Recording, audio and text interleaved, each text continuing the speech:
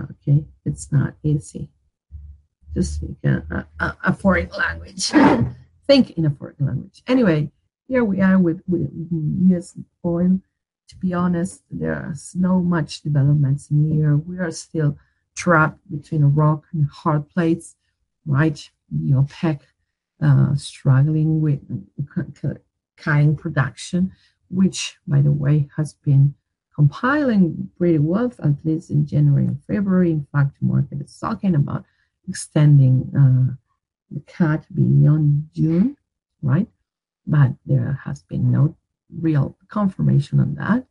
And that's one side of the battle. And the other side of the battle is rising production in the US with active oil rigs adding every week. Uh, the AER reporting huge stockpiles and so on. So to be honest, still 50-55, as we discussed plenty of times, that it's the range to play. I'm not seeing still a clear future in here.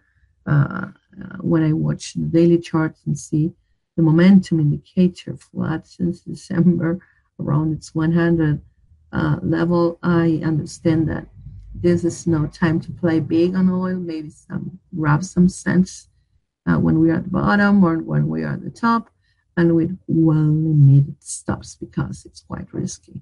The good news in here is that as longer the range holds, as interesting will be the break when it happens, right? We don't know to which direction, okay? But when it happens, it will be big and it will give us a lot of sense to count, okay? Anyway, I do believe that's it for today. So thanks for being here with me.